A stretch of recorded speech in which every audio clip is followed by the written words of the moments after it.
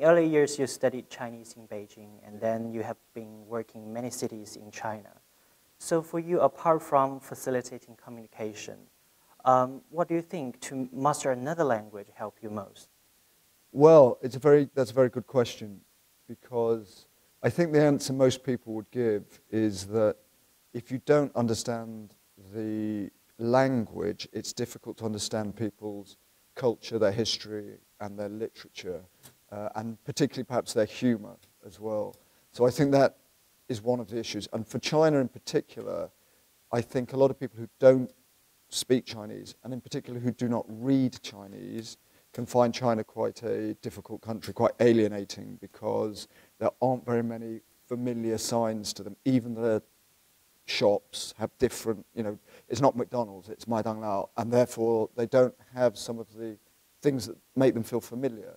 So I think that's what language does. What I think will be interesting is, as the technology for automatic translation improves, and I think Google have just come out with an automatic translator for 16 languages, I'd be interested to see in 10 years' time what the difference is between somebody who speaks 2 or 3 languages and somebody who just uses Google or artificial intelligence to speak, whether or not there still remains a cultural gap because you haven't learnt the language.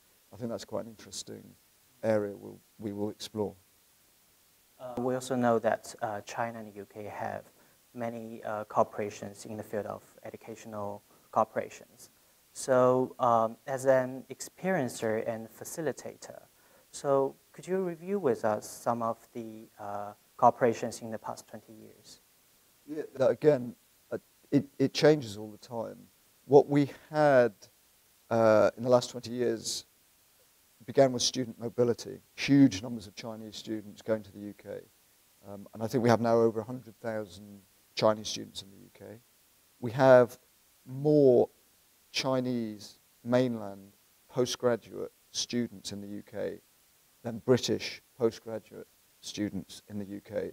25% of all of our postgraduates are Chinese mainlanders, 23% are from the UK. So that's an enormous thing around student mobility.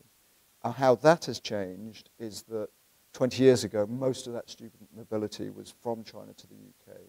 But now we actually have 5,000 British students in China. 5,000. Now that's not as many as 100,000, but actually proportionately, because our population is about 5% of China's, it's the same proportion of people coming over here to study Chinese. So that's student mobility. And then the second big area is actual physical campuses coming out here. And you have Nottingham Ningbo University, which is very successful. You have Xi'an Jiaotong Liverpool University in Suzhou, also very, very successful. And that model has worked very well. And now I think we're starting to see potentially more and more Chinese schools setting up in the UK. So that's the difference there again. Here in East China, we have 27 UK-style international schools.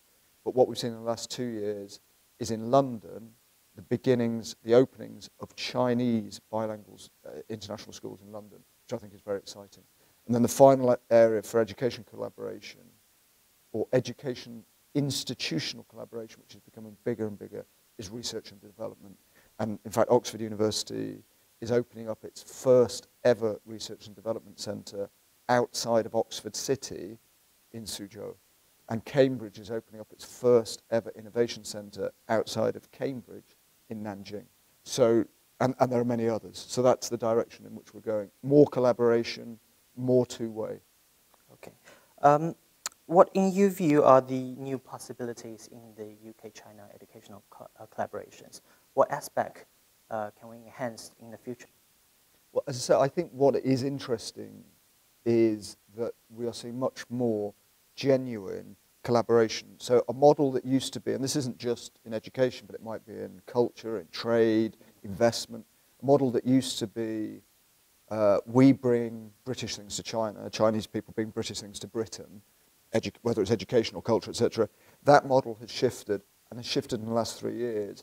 What you're now seeing in all of those fields is genuine collaboration. So you will have a Chinese institution and a UK institution working together to develop a global product, a global world-beating product. And I think that is true of culture, where you might see Shanghai Media Group working with the BBC on Doctor Who. It's equally true of business, where you may have a company like GKN, which is one of our biggest engineering companies, working with Comac on the wide-bodied planes that China's developing. And it's true of education, whether it's something like Nottingham Ningbo University or Xi'an Jiaotong, or whether it's the research and development that's now going on.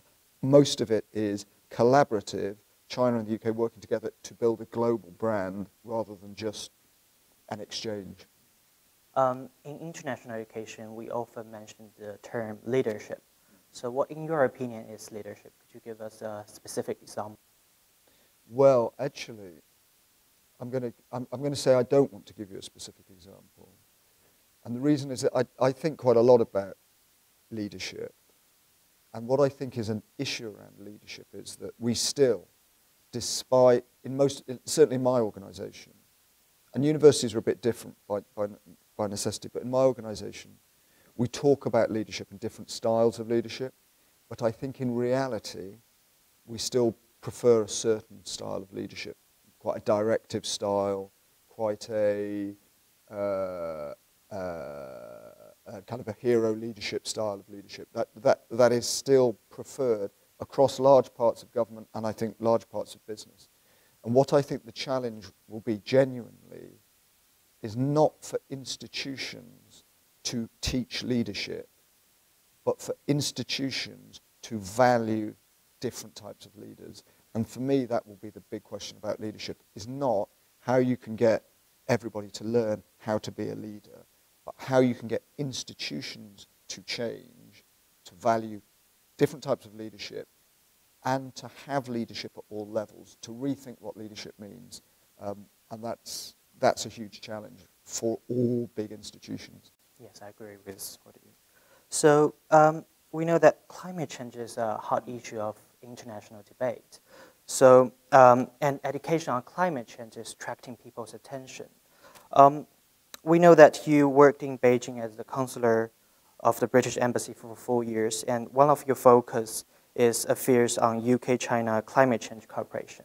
And we also noted that some time ago in Shanghai, you participated in a series of activities on promoting low-carbon cities. So my question is, what are your thoughts and suggestions on the education of climate change? Again, it's a very good question. I mean, it's a good example, climate change, of areas actually where the UK and China are doing that model I was talking about, genuinely collaborative. So one of the programs that we set up actually was with the Met Office Hadley Centre. Met Office Hadley Centre has some of the best science on climate.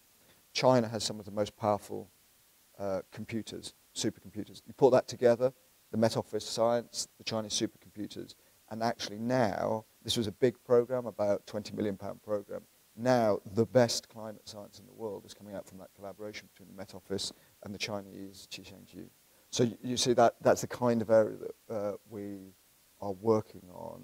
In terms of education, what I have found in China is that the understanding and the valuing of the basic science around climate change is more accepted and more widespread here in China actually than it is in large parts of the West. And in fact, survey after survey shows that 95% of Chinese people are worried about climate change, whereas in, say for example, in America, I think there's about 45% who don't believe in man-made climate change. In the UK, it's about 20%. So here in China in particular,